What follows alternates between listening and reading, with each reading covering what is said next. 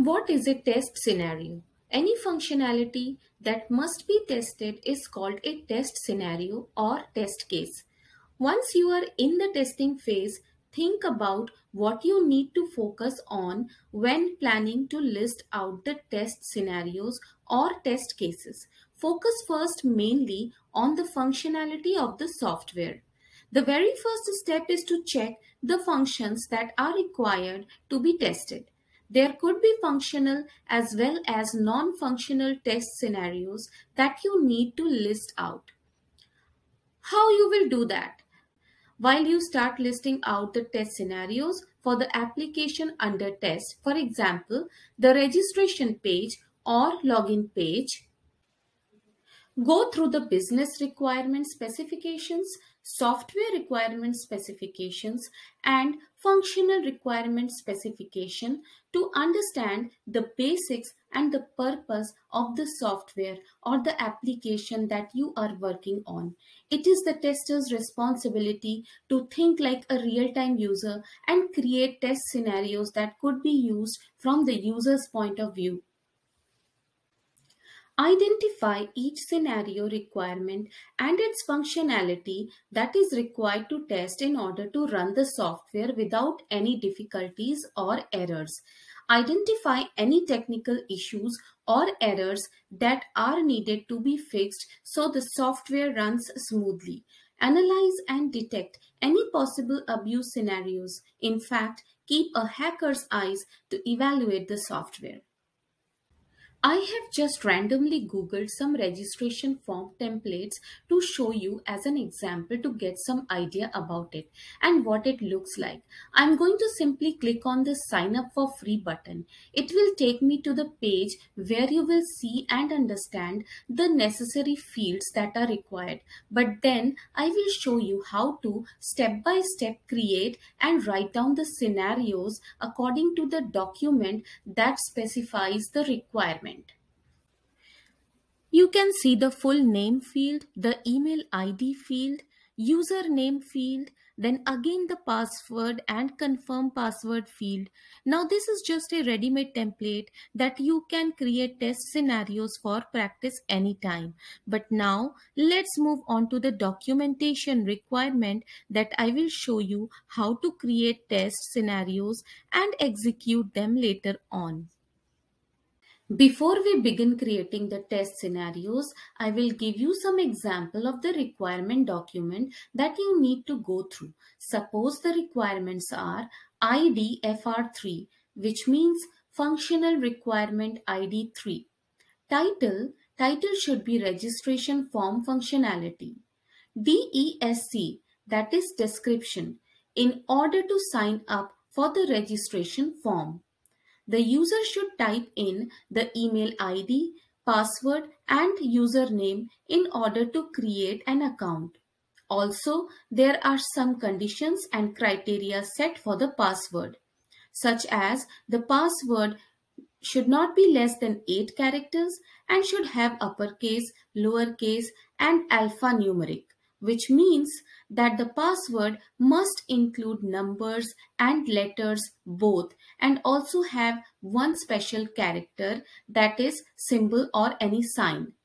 So basically there are 3 required fields that are needed to be tested according to the document: the email ID field, password field and username field. DEP, dependency FR1, which says that FR3 depends on FR1.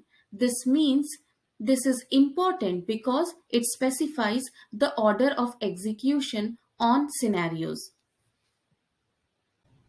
As now we know, there are 3 fields to test: email ID field, password field and username field. So what could be the possible scenarios you can create by thinking from the user's point of view? The first scenario that you can create is by putting a valid email ID and the invalid email ID and then testing it so that you can check the end results or the outcome while executing the test scenarios later on. There are two ways you can create scenarios. Like I said, valid or invalid. Valid scenarios are positive scenarios or say normal scenarios, such as putting up the real name, real password to sign up. Or the other ones are invalid scenarios, which are negative ones expected to cause negative effects on the system, such as putting up an invalid name and password to sign up. Or the third scenario could be forgetting to put the password or email ID or username on the fields and creating and testing each of the scenarios separately to understand what are the effects on the system. You may use any tool to create these scenarios to test. More or less, they are almost same. The only thing that is important is the concept of imagining and creating scenarios. The concept should be very clear to the tester. So be comfortable to practice these creating and testing scenarios for any application for your experience and share me your thoughts. Evaluate every possible feature of the software that a user might go through while using it. As I said, there is no specific or best tool to test the scenarios. You may be provided the tool via company, or you may use any free tool that is available to you for testing the application. As a tester, your role is to go and edit any requirement that needs to be updated with the new requirement while you are creating scenarios for the application under test. Let's now create scenarios for the fields specified in the requirement document, and that is email ID field, password field, and the username field. For the email ID field, what could be the possible scenarios you can create? It could be a valid and invalid conditions to test the email ID. So you may write, first, verify the registration form by a valid email ID. For example, lalit@gmail.com. Second, verify the registration form by a non-valid email ID. For example, abc@234, incomplete ID. Also, third, verify the registration form by leaving the email ID field empty. Fourth, verify the registration form by leaving the password field empty. Fifth, verify the registration form by leaving the username field empty. So these could be the scenarios to test separately by leaving one field empty at a time to see the expected results while executing the tests. But for the password field, we have a condition set, and those are: password should not be less than 8 characters, password should have uppercase and lowercase letters, password should be alphanumeric, password should have one special character or symbol. So there are 5 required criterias for the password. So what we are going to do is we will create the 5 scenarios for the password check. Each time we will follow 4 requirements correctly by leaving the 5th one empty and see what is the error message that abuses the user. The first one is verify the registration form by using the short password, that is abc@23. So this is less than 8 characters and it is very short. Verify the registration form by not including uppercase letter abc@23. Third one is verify the registration form by not including the lowercase letter, that is abc@23. The fourth one is verify the registration form by not including any numbers, that is abc@de. The fifth one is verify the registration form by not including any special character or symbol, that is ABCDEF. So now that we have created all the possible scenarios for the password, let's move on to the other requirement field, that is username. So is there any condition set for creating the username? No. For the username field, what could be the valid and invalid scenarios possible?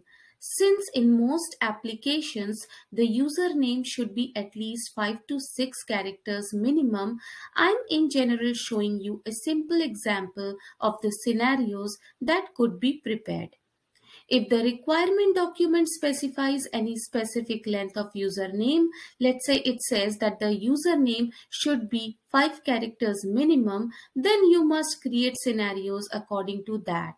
It is going to be the same as we created for the password field. We will create the scenarios by putting 4 characters valid, leaving 1 character invalid or missing. But now, since the document didn't mention any specific length of the username, I'm in general showing you the simple example for the scenarios that could be prepared using invalid username, that is too short username or already used username. So the scenarios are: verify the registration form with the short username, for example, me, that is invalid username. The expected result must be too short username or invalid username. Please choose a minimum of 5 characters to create a username. And the other one is verify the registration form by the already used username. This could be another invalid scenario. The expected result for the invalid username should be this username has already been taken. You may choose one from below. Please note, the expected results could only be mentioned while creating test cases, not when creating the scenarios. Once you are done listing out the best possible scenarios, now create a traceability matrix between the test scenarios and the requirements. Traceability, as we know, is a table type matrix document that is used to trace requirements during software development. It can be used for both forward and backward tracing. It is also known as requirement traceability matrix or cross-reference matrix. After done with documenting almost every part and testing the application, get it reviewed by someone like a senior tester or any other tester from the team to double check. This is all about how to create and write test scenarios. In my next upcoming videos, I will show you how to use a free tool to write the test scenarios and execute them later. Like, share and subscribe. Press the bell icon to get notified of my new uploads. Thank you for watching.